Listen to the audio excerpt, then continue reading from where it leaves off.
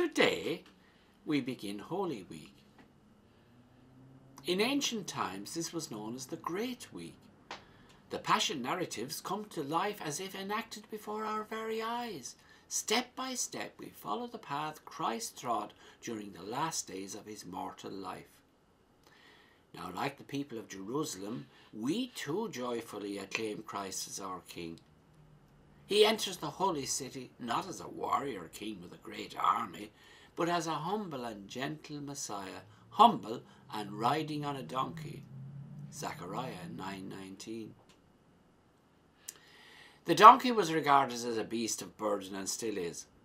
Christ, as it were, does the donkey work for us.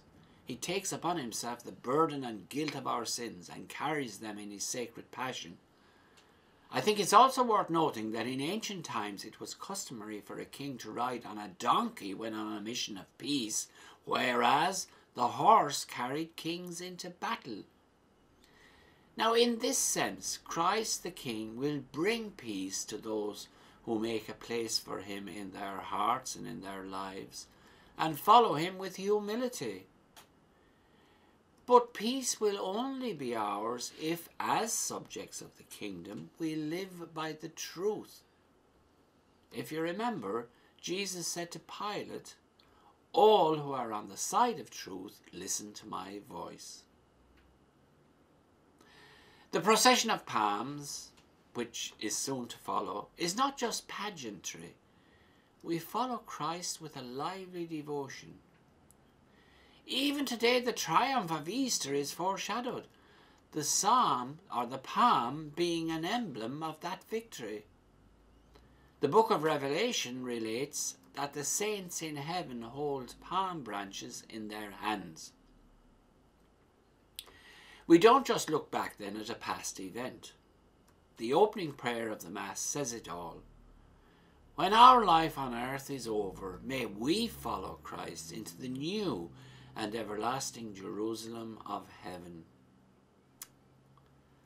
The first reading in today's Mass from the book of Isaiah, written 800 years before Christ, speaks about a mysterious suffering servant whose sufferings prefigure those of Christ.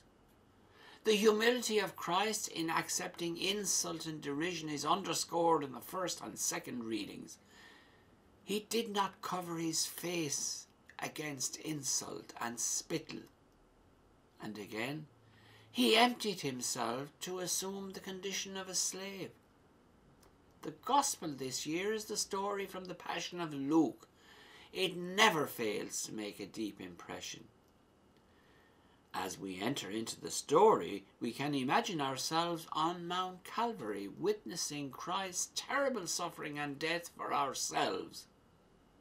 The question is, if I were on Calvary that day, what effect might it have on me? What would my reaction be to what was taking place that first Good Friday?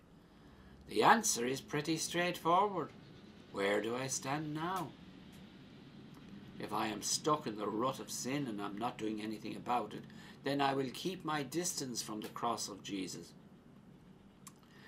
It says that many people among the onlookers went home beating their breasts. Do I believe that my sins had a part to play in putting Jesus on the cross? Would I beat my breast and descend from the mountain a rather chastened man or woman? Does the message of Calvary find a real home in my heart? Or am I just like some of the crowd that day, just there for the spectacle but unmoved in any deep down sense? Or does the death of Christ out of love for humanity give meaning to my life on earth and prepare me for paradise, which is the real goal of my existence? Now, thank you all very much for listening, and God bless you all.